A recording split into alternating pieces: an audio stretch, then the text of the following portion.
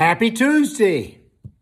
Hey, we're talking about God's covenant of health and wealth with his people. This is good. We started it yesterday, and we're going to have a playlist of God's covenant so that you can watch all these videos on the covenant at one time, just one right after the other. So we'll start a playlist later this week because we're going to do a whole bunch of these because I am determined that you're going to receive the blessing of the Lord. And you're going to live a curse-free, blessed life. Say this with me. The rest of my life is the best of my life. The best of my life is the rest of my life. Everything I touch turns to gold. I am smart, getting smarter every day. I am extremely talented. Great things are coming my way. Everything always works out for me. I am a wonderful person. Pastor Jim is a wonderful pastor. Pastor Jim is the ultimate pastor. And the reason for that is because I'm available and I get results. You can call me. Our partners can call me. The only requirement to be a prayer partner of this ministry is that you watch the videos every day. I want you to watch them every day. If you miss a day, get caught up. 15 minutes. Don't even try to tell me you don't have 15 minutes. Because if you don't have 15 minutes to watch the videos, you don't have time for me to pray for you. Amen? And the reason I do that is because it makes it so much easier for me to get your prayers answered. Because your faith is at a high level. If you read all of my books, and we're using 2 of them right now for this series, the Jesus book and the Blessing book. But if you read all of my books, all 9 of them, and you watch these videos, you will be living your life on a level higher than almost anybody you know. And you will be spiritually at a higher level than the people you see on television. That's a fact. Because these videos and this ministry is operating on a level that you cannot imagine. I mean, miracles are routine in this ministry. Let me tell you what just happened. And it's posted on Facebook, on my Facebook page. Go to Jim Kibler, send me a friend request, and then I'll send you an invite for our group. We have a private group in there, and I post all those videos are posted in our private group. And you'll get notifications there when new videos are posted. And we post one. I do 6 a day because I used to do only 5 and everybody complained. They said, well, we need one on Saturday too. I said, well, okay. So we do them on Saturday too. So we do 6 of them a week. Praise God, huh? That's a lot to do these, but I love doing them for you. I love doing them for you. So those are all there for you. But what happened here, last August, a woman in Minneapolis was referred to me by somebody she knew. Her son had just had a horrific motorcycle accident. And he had brain damage. His neck was broken. He was in intensive care. Doctors told her he probably would not even live through the night. He was that bad. And that there was no chance he was ever going to live a normal life. And so she called me when her friend said, call Pastor Jim. Please call Pastor Jim. She called me when she was in the intensive care unit with her son. All hooked up to, had hundreds of tubes coming out of him. And she put me on speaker. And I spoke healing over him. I said he will live and not die. I come against this. I declare supernatural healing for his brain and for his neck and for his body. And I declare he will live a normal, productive, blessed life. And I just got the report. It's been a while, but he's at home living with his family. And he's got a ways to go. He's recovering. His body was smashed. Smashed beyond recognition. Smashed like you can't believe a body can be smashed. But he's alive. And he's getting better. And he will live a good, normal life. Now that is what happens in this ministry. That's why when people call me, they get results. And I'll tell you how it happens. We give God all the glory, but it happens through the power in the name of Jesus. That's how it happens. That's how it works. That's how I do everything. That's how I speak the blessing over you, through that power. Huh?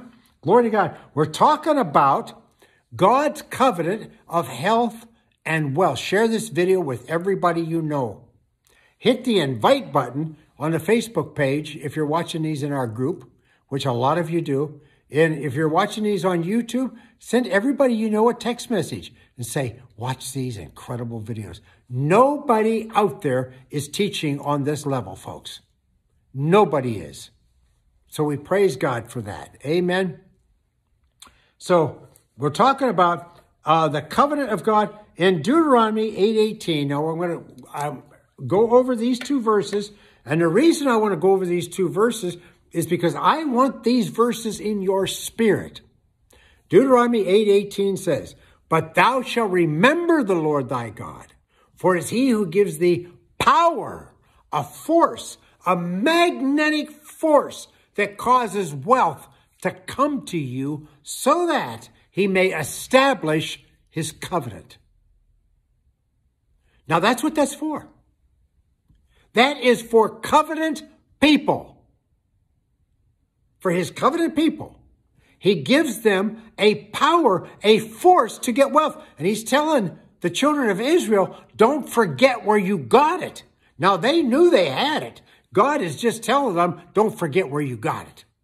And I'm telling you, when money and finances and blessings come to you, don't forget where you got it. You got it through the power of wealth, which comes from God. That's where you get it. You give God the glory for your blessing. And you give him what belongs to him too.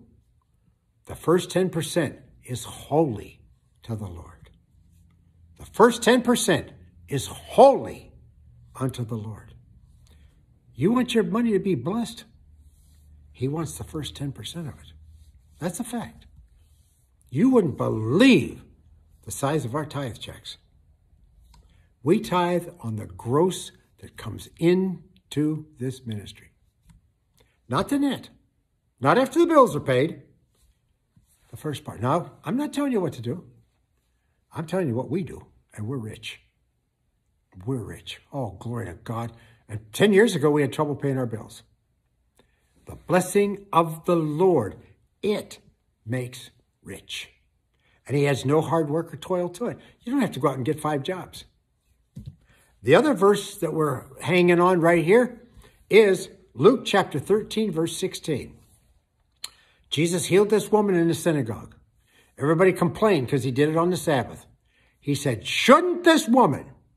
ought not this woman, being a daughter of Abraham, he says, shouldn't this woman, because she's a daughter of Abraham, whom Satan has bound for 18 years, shouldn't she be healed today? I used to say, Lord, shouldn't Jimmy Kibler be blessed today because I'm a son of Abraham? I used to tell God that all the time. Sometimes I still do. I remind God every single night when we go to bed who I am. I say, when I turn the light out and the dogs are all on the bed, because the dogs sleep on the bed, folks. We're dog people. We're in bed, the dogs are in bed, everything quiets down. And I say this, I say, tomorrow will be better than today. And the rest of our life is the best of our life. And my name is Jimmy Kibler. Now, Lord, you bless us and give us favor tonight while we sleep. because we're covenant people. And I speak a blessing over us. When we go, I do this every single night. Never fails. I remind God that I know I'm a covenant person. That tells him I expect him to bless us. I expect it. Because I'm a son of Abraham. Just like that woman. If sickness tries to come on us, believe me, we are screaming covenant all over that house. We're screaming covenant. Every time you remind God who you are. If you are born again, if you have made Jesus Christ your Savior and repented of your sins, that means you are born again. The Spirit of God is living inside you, and you are a son or a daughter of Abraham, and you are heir to the covenant. It belongs to you. And it includes health and wealth. Make no mistake about it. God is not glorified by poverty. He is not glorified by sickness. Jesus paid the price for these things. We're going to go into this in great depth. We're warming up. We're warming up for this series. Right now, I just want to get into your spirit. I am sowing these words into your spirit. Read Mark chapter 4, the parable of the sower. The sower sows the word. The most important thing, the most important part about sowing is not money.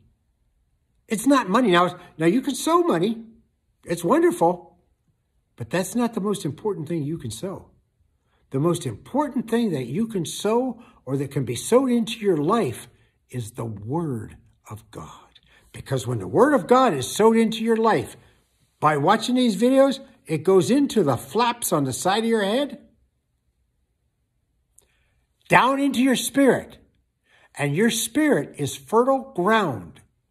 Your spirit doesn't produce anything inside you. What is produced is what is planted or sowed into your spirit. And what is planted or sowed comes in the form of words. And words, according to Jesus, are sowed and they produce day and night.